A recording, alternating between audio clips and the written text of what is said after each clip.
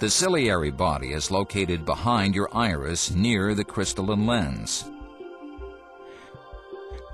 This structure has two functions. The aqueous fluid that fills the front of your eye is made inside the ciliary body.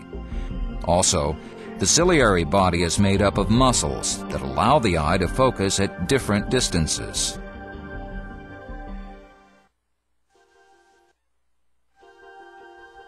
The iris is the colored portion of your eye located behind the cornea and in front of the crystalline lens. This structure separates the anterior and posterior chambers of the eye. The function of the iris is to help regulate the amount of light that enters your eye.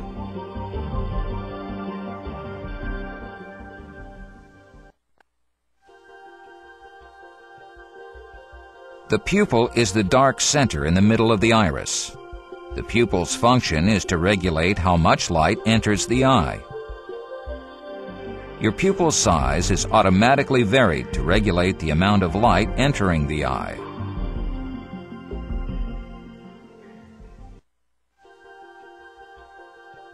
The cornea is the clear front window representing 1/6 of the outer layer of your eye.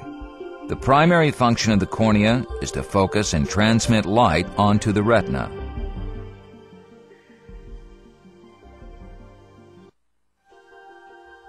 The conjunctiva is the thin, moist, clear membrane that covers the sclera, the white part of the eye. It is the skin that lines the eye socket and protects and lubricates the eyeball.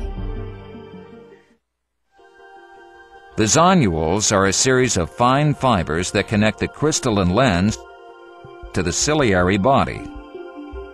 The function of your zonules is to hold the lens in place in the eye.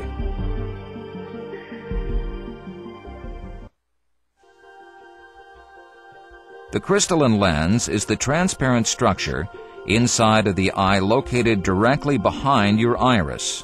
The sole function of your lens is to focus light rays onto the retina.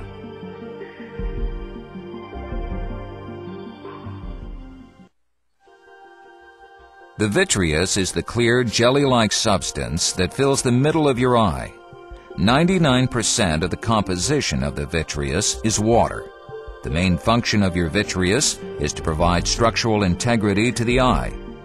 It also provides a pathway for nutrients to the lens, ciliary body, and retina.